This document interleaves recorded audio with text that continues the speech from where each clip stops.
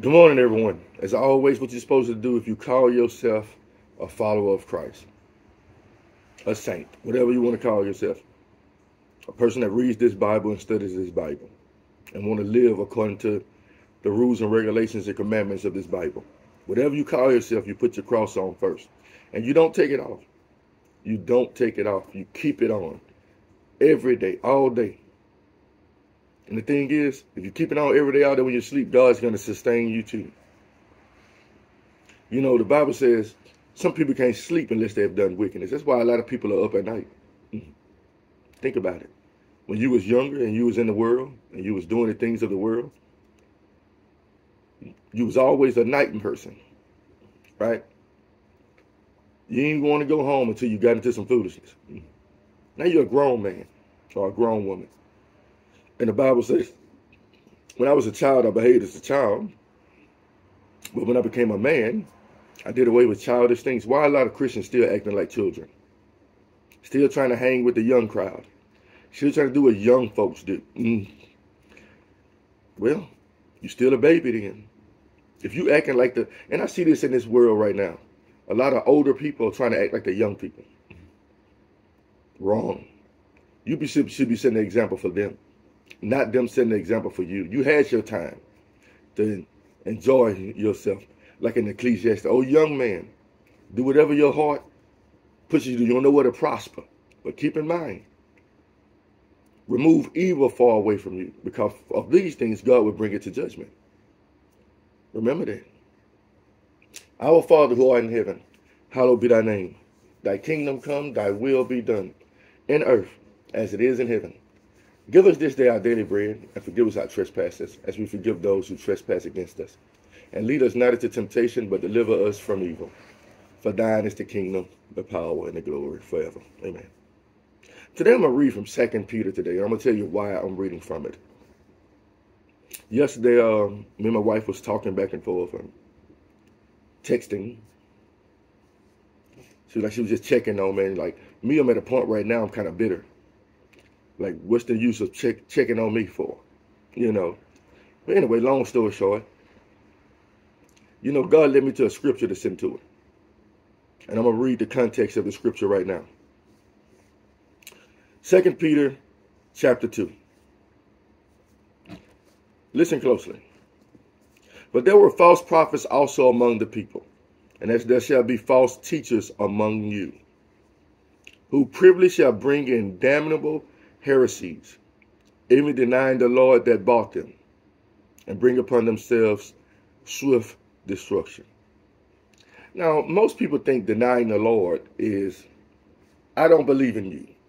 That's one way. What's another way to deny the Lord? To read his words, to study his words, to see what his word says, and go against it anyway. That's denying the Lord. Now listen closely. And many shall follow their pernicious ways, by reason of whom the way of truth shall be evil spoken of. Now think about what I just said.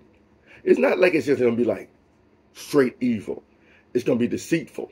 Because you got to listen to close to what he's saying. But there were false prophets among the people, even as there shall be false teachers among you, who privily shall bring in damnable heresies, even denying the Lord that bought them, and bring upon themselves swift destruction. How can you deny the Lord that bought you? I'm telling you, going against his words, going against what he says, how he says to live. And many shall follow their pernicious ways, by reason of whom the way of truth shall be evil spoken of. And through covetousness shall they with feigned words make merchandise of you, whose judgment now of a long time lingereth not, and their damnation slumbereth not. Listen closely.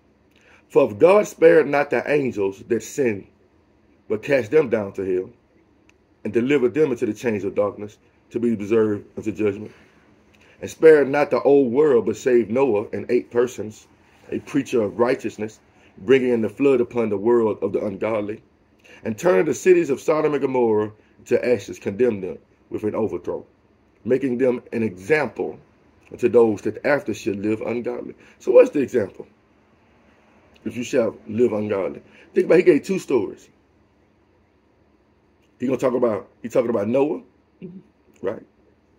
And he's going to talk about Lot. Two people living in an evil spot, evil time, in an evil place, but they were delivered in their righteousness, but everybody else perished. And turning the cities of Sodom and Gomorrah into ashes, condemned them with an overthrow, making them example to those that should live ungodly, that after should live ungodly, and delivered just Lot with the filthy conversation of the wicked. For that righteous man dwelling among them and seeing and hearing vexed his righteous soul from day to day with their unlawful deeds. The Lord knoweth how, listen closely. You remember I was talking about if you his, you don't really face the judgment. Listen closely. The Lord knoweth how to deliver the godly out of temptation, and to reserve the unjust until the day of judgment to be punished. Listen, let's read that again. The Lord knoweth how to deliver the godly out of temptations, and to reserve the unjust unto the day of judgment to be punished. But chiefly them that walk after the flesh in the lust of uncleanness. Read this Bible. You'll realize what God considers uncleanness and all that. And despise government. Presumptuous are they, self-willed they are, not afraid to speak evil of dignities. Whereas angels, which are greater in power and might, bring not real accusations against them before the Lord, but these as natural brute beasts, made to be taken and destroyed, speak evil of the things that they understand not. Listen close to what he said. They speak evil of the things that they understand not. Now go back, false teachers. They speak evil of the things that they understand not, and shall utterly perish in their own corruption. God says, I give them over to their evil ways, right? And shall receive the reward of unrighteousness, as they count it, listen closely, that they count it pleasure to riot in the daytime. Listen closely. Spots they are and blemishes, sporting themselves with their own deceivings while they feast with you. Listen closely.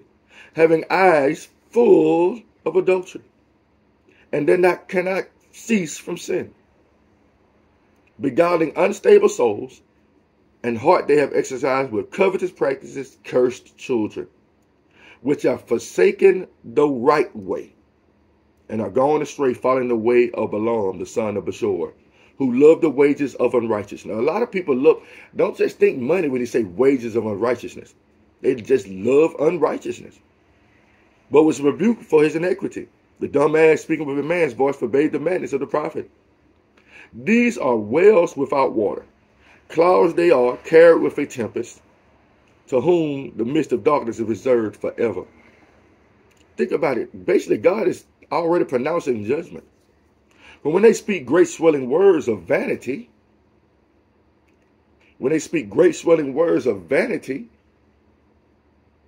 they allure through the lust of the flesh. Through much wantonness, those that were clean escape from them who live in error. What he's saying? You read the word, you studied the word, you see what the word says, and then along come these false teachers. I'm not just talking about pastors in the pulpit. I'm talking about family members, friends, the people, how their lifestyle are. Now listen closely. It's an old saying, they say, misery loves company. Let's check this out. While they promise them liberty, they themselves are the servants of corruption. For of whom a man is overcome, of the same is he brought into bondage. Let's read that again. While they promise them liberty, they themselves are the servants of corruption. It's okay, you can do that. You can do what you want. You know what the word says. But them people luring you in through your temptation. When is sin produced? When you're drawn away by your own lust and enticed, this when sin is produced. Like they say, you read this word and you know what God commands of you. You know exactly what God tells you. And then along come people who try to draw you away. Devils, demons, wicked people. You know, God don't care what you do. He died for our sins. You can live how you want to live type stuff. And then the unstable soul, the second stage of the soul and the seed. But when persecution arises, in regards to the word, they fall away. They fall away. Now listen closely here. chapter 20. This is what he told me to send it. For if after they have escaped the pollutions of the world through the knowledge of the Lord and Savior Jesus Christ, which is this Bible, they are again entangled therein and overcome, the latter end is worse with them than the beginning. Because you know the truth now. What he said, this is a promise. This is the word of God here. The latter end is worse than the beginning. Now think, after let's say you constantly backslides. You try to get back right, you go back to the truth, and you backslide again. You keep going, but you go backslide again. Every time you backslide, it gets harder for you to get back on the right path. That's basically what this is explaining. For if after they have escaped the pollutions of the world through the knowledge of the Lord and Savior Jesus Christ, they are again entangled therein, they have backslid again and overcome, the latter end is worse with them than the beginning. For it had been better for them to not have known the way of righteousness than after they have known it to turn from the holy commandment delivered to them. But it's happened unto them according to the truth proverb. The dog is turned to its own vomit again, and the soul that was washed to her wallowing in the mire. Backsliding is the worst, one of the worst things a Christian can do. And I have backslid plenty of times. And I know it gets harder every time. You know, God is trying to pull you away from the world and the people of the world. Think about this. Lot, one person in the whole city. No matter what was going on in Sodom and Gomorrah, Lot did not do it. Noah, what was going on in the world in the beginning. Noah was like, nope, I'm not no part of it.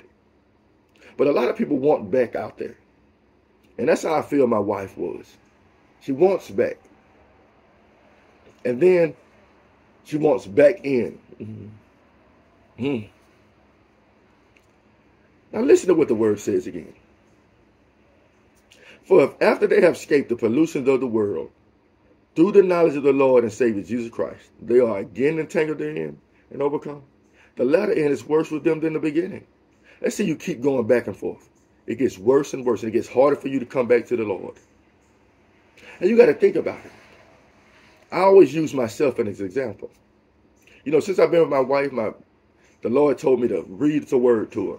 So I read it to her, and I studied with her for years and years and years. And I remember back, and I told her these words. I said, it's kind of weird. You know, I remember when I left the first time in 2022. I'm not going to talk your heads out too much today. But I remember I left in 2022. Actually, I didn't leave. I was forced to leave. You know, I remember my wife was like, I don't want to be with you no more. So she kicked me out. She packed my bags up. She put them on my truck. And I left. And they led me to where I am today. But when I left, you know, I told her some things. I was like, hey, man, it's not going to go good here. You know, I warned her. So I'm gone. I used to get messages from here, and there, how things are going so bad there. She done let a lot of people into the house, people who live a certain lifestyle, a lifestyle she used to live. And she let them back in, and now the bills are not being paid. Now this ain't being paid, you know. And I was praying because I wanted my wife back. But around May of that first year of my separation, we separated like in January. And in 2022, around April or May, around May, around our anniversary time, I voiced my head like, go get your wife. So I went and got her. And after being with me probably about a month or so, she left again. She left around May. I mean, right after May. And then the next year, around the same time period, around this time of year, she was going through a hard time. She about to lose the house. She didn't have nowhere to go. I let her back in. Right? Last year. Through last year, she left a few times. The world keeps pulling her back out there. My lifestyle seems to be boring to her. I'm just being real. And I'm not lying. I don't like to go out. I don't like to be around certain folks. That's just who I am. You understand? But her, on the other hand, she always draw back to the same area. The same area. It don't matter what. When she leave here, she go back to the same area, the same people. So last year she left one time, towards the end of the year, by October or something. And she called me to come get her. And the Lord put in my mind, go get her. So I came, went and got her. When I got in the car, she just started rambling. She kept saying, she running to the people who saying, go back home. Go back home to your husband. Go back home to your husband. And I was like, hey, it is what it is, man. Right? So, bring her back in. Throughout the rest of the year, same thing. Left, come back. Left, come back. I always go back to the same area where I got her from. So this time, she left again. Before New Year, she left again. She was gone for about a week or two. I let her back in. God said, let her back in. I'm like, okay, I let her back in. But he had a stimulation this time. He said, if she come to you, let her back in. All right. So I'm sitting here in the house, enjoying me a beer or something. I hear a knock on the door. It's her. She shows up at the doorsteps. God said, let her back in. Right.